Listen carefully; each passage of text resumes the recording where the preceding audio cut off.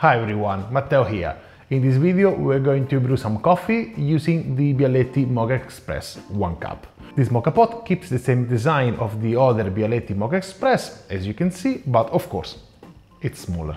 The capacity in the boiler is 60 grams of water at room temperature. And in the basket, depending on the roast level of our coffee and also its density, 7 grams for dark roast, 8 grams for medium roast and 9 grams for light roast. I wanted to mention this because it's really important for the extraction. Because one of the most important things when we are brewing our coffee with a 1 cup Moka Pot is the bed depth. Depth, no? I hate this word. Depth. What is the bed depth? Is the profundity of the coffee cake in the basket. Can I say profundity? Yeah? Why didn't I use it before? It's the profundity of the coffee cake. If we compare 3 baskets of 3 different Moka Pot sizes, you can of course see the difference.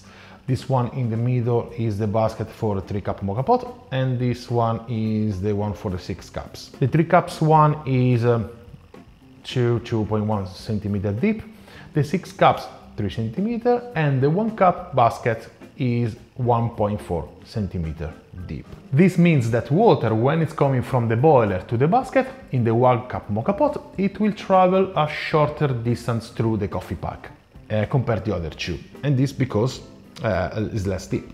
So if the flow is the same in all the mochas, here we will have a shorter contact time and also a less resistance of the coffee bed. In fact, every time we brew with a 1 cup Moka Pot, we notice that the color of the first coffee coming out from the chimney is lighter compared to the other 2 mochas. Because it's difficult to get a good concentration of coffee at the beginning, even if you grind finer. This also happens between the 3 cups and the 6 cups, where the coffee from the 3 cups is always lighter than the coffee coming out from the 6 cups. So, how do we compensate for this? First of all, always fill the basket with coffee to the top, no matter which kind of coffee you're brewing. As I said before, different roast profiles can give you different grams in the basket. 7 for dark, 8 for medium, 9 for light roast. I have tried to put less grams of light roast in the basket to get more extraction from the coffee, but actually didn't work because I didn't have enough bed depth, so there was not enough contact time and also not enough resistance from the pack.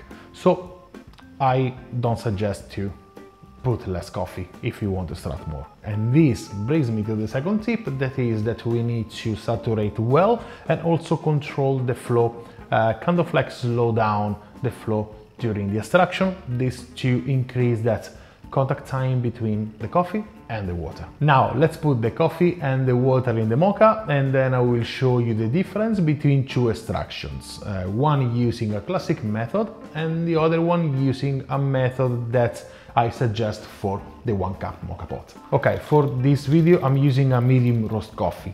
So I put 8 grams and as a reference I ground it at 15 clicks with Comandante and grinder. Average of microns 450. Fill the basket with the coffee and tap it with your fingers to distribute. Here it's a bit hard to distribute the coffee with a WDT distribution tool, but if you have any trick, please let me know in the comment section below. Now the water, 60 grams. Close the mocha and let's go to the stove. Now I will do 2 coffees. The first one is with a classic method where I leave the Moka Pot on the stove for the whole brewing time without moving it. The second one I will remove the mocha from the stove to get a better saturation and also to control better the flow. Then we will compare the coffees and I will show you the difference in extraction. Okay, place the Moka Pot on the stove, on the smaller one. Here it's even more important with the 1 cup Moka Pot. I leave it at low heat as I always suggest. With the timer I check the brewing time and also with a thermometer I check the temperature of the coffee, but that's only my thing, you don't need to worry about that. It's for me to collect data. Okay, now the coffee is coming out, 148, and as I said, I don't touch anything, and as you can see the extraction happening very fast. Finish at 2.09, so basically it's around 20 seconds. Let's pour the coffee in a cup and I'm going to weigh the yield, in this case 36.5 grams. Perfect, the first is done, the second one is ready. I made it in the same way, so same quantity of coffee, and same amount of water. Now we're going on the stove and I will show you the second method, the one where we are going to saturate more and also control more the flow and increase this contact time between coffee and water. And then we will see the result. Okay, same here, smaller hob, low temperature. I start the timer and I also have my probe. 1 minute 47, the coffee is coming out and I remove the mocha from the stove. And I'm gonna leave it away for 1 minute. And then I'll bring it back on the stove at 2:47. So we use this minute to saturate more the coffee. So the following water that is gonna pass through is gonna extract more solids from the coffee. In the second mocha, the coffee came out 147, the previous one was 148, so we are aligned with both extraction. Now, I'm bringing back the mocha on top, but I'm not leaving there. I will let the coffee coming out and then I will remove it again. Doing this, we don't give too much pressure to the moka pot, so the water will flow slower through the coffee bed, and then put it back on top of the stove and then remove it. And I do this until the brewing is finished. You can see the bubble, and that's when we're gonna stop the brewing. I put it in a cup and I weigh the yield, and this is gonna be helpful to calculate the extraction in a second.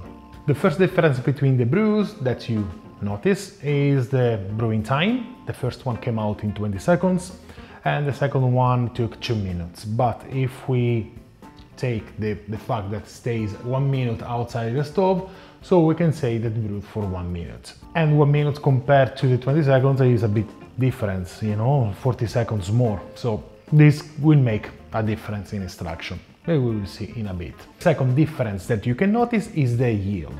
So basically from the first brew came out more coffee out from the mocha compared to the second one. And this because in these 20 seconds, the mocha build more pressure and the tail of extraction push more water outside the chimney.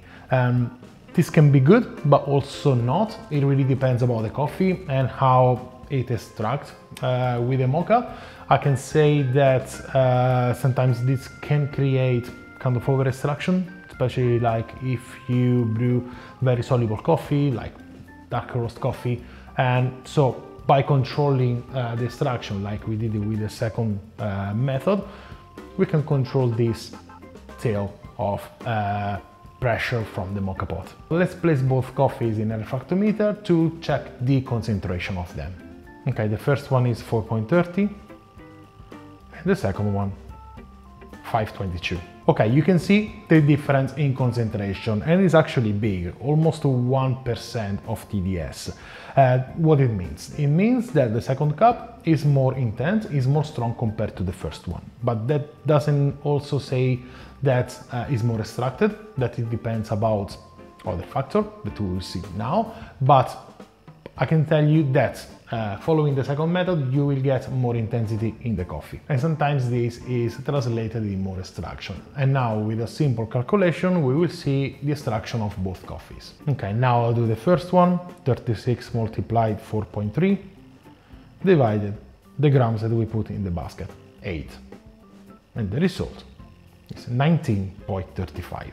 Now the second one, 31 multiplied 4.22, divided 8, 20.23. Okay, now we can say that the second coffee is more extracted than the first one. Does it mean that the second will taste better? I don't know, it depends. It depends about the taste, how you prefer your coffee. I'm just want to show you that in this method you can extract a bit more if you need it. Also, if you like more intense coffee, the second one is the one that I suggest. If I'm going to taste both coffees, like the first one is really good. It's really juicy. I use Ethiopia, natural Ethiopia, really nice and fruity, and so the coffee was already good. This one is really nice acidity and very peachy. The second one is good as well, but I noticed that in the second one there is a bit more sweetness, and that it really depends about your taste. I'm telling you how to achieve things, then you decide how to brew it based on your taste. You can grind coarser, you can grind finer to adjust the flavor. That's not a problem. You're free to do that. But yeah, that's a really nice way to brew the same coffee with the same variables, but changing only the extraction method on the stove. Okay, to run some conclusion, we understood that two are the main things that we need to take care when we brew our coffee with a 1 cup Moka Pot. First, fill the basket with coffee to the top, no matter which roasting level of coffee you are brewing. This will help with the resistance, with a better depth, and to achieve a better extraction dynamic from the Moka Pot. Second, saturate the coffee and control the flow on the stove. It will help to increase this contact time between coffee and water that will result in a higher intensity and also higher extraction. Another trick to increase the extraction in case you are brewing a coffee that is hard to extract is to place a AeroPress filter on the Moka Pot. This will create more resistance, so you will increase the contact time between coffee and water. Also, while I was making the video and doing all the tests, I actually forgot how fun it was to brew with a 1 cup Moka Pot. And what about you? Do you have one? Or are you planning to get one for yourself?